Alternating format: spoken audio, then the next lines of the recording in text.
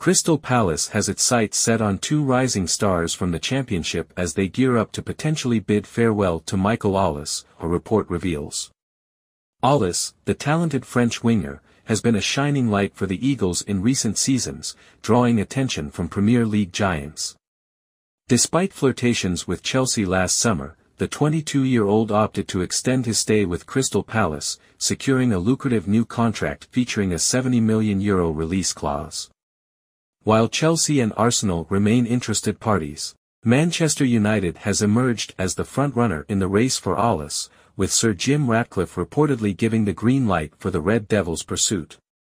FootballTransfers confirms that Olise ranks high on Manchester United's wishlist for the upcoming transfer window, especially if they can secure the services of Palace's sporting director, Douglas Freedman.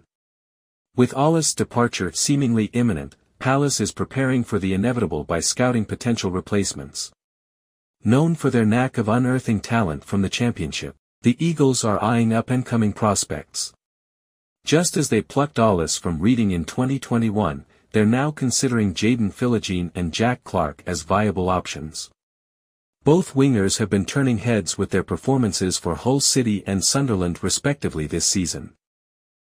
Clarke, a former Leeds and Tottenham youngster, has been particularly prolific for Sunderland, netting an impressive 15 goals.